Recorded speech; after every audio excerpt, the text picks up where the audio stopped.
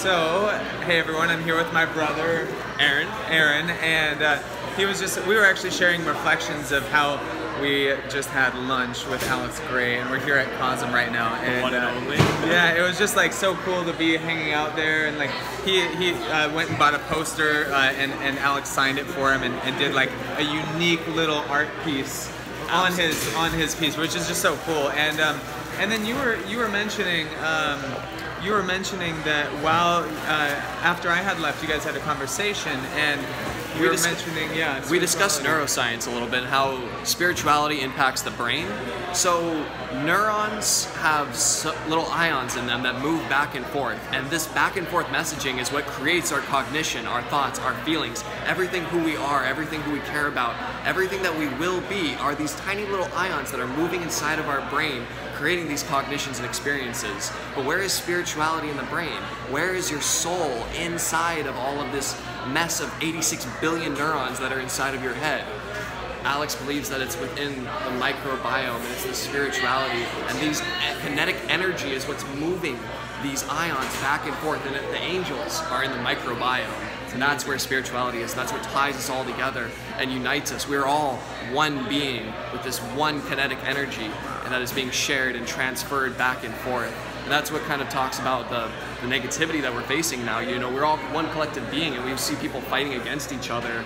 That's just, it's like watching an organism destroy itself. Right, you know? We have to all work together because we're all one organism, whether we realize it or not. Totally, and I love that idea that the angels and the guides are in our microbiome. Exactly. Right, because there's so much energy moving around inside of us that's calling forth some sort of spontaneous action or reaction for us to keep alive, right? In order to keep evolving, to keep growing.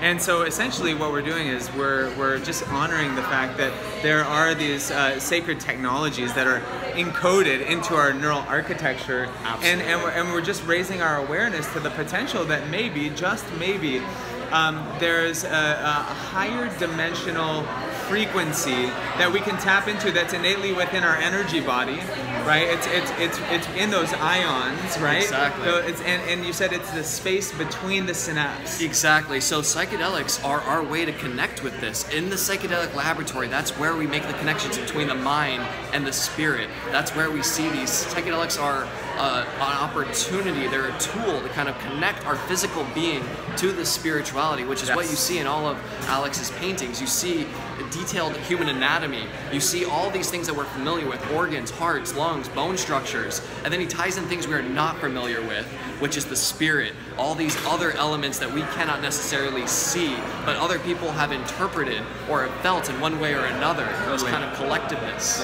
Yeah, it's amazing too, because I mean he really is able to capture a lot of the archetypical expressions of spirit in the psychedelic realm, and it's something that we've all seen when we've experienced the medicine of different access points, different frequencies, different technologies that open up different doorways to vision, right? Like in this one, let's go over here to this one. Like here we see this like psychedelic and more of an energetic vision of meditation and prayer. And this person is not necessarily on psychedelics, right? Absolutely. But they could be praying, and he's just capturing the inner realm. And noticing what I love about this piece is that you notice here that the eyes are open underneath the eyelid, right? And so, but she's seeing something that's beyond, and I love the eyes that he connects on the piece itself. And you can see the intense human anatomy that's kind of built into the artwork on top of its connection to the spiritual universe, where you see the same thing inside of the person's mind to what's inside of the universe. And that's kind of what we're talking about, this collective consciousness. We are made from star parts that have all formed together. We are all from the same place. That's it. And yeah, so what I love about this piece, the Cosmic Christ, is this is actually archetypically, this came into my life when I was on ayahuasca, and I actually saw this exact piece in my mind in a different form. But essentially it was the Cosmic Christ coming in the form of fire, laughing, this ecstatic yet sinister bliss, saying, "I will create you and I will destroy you."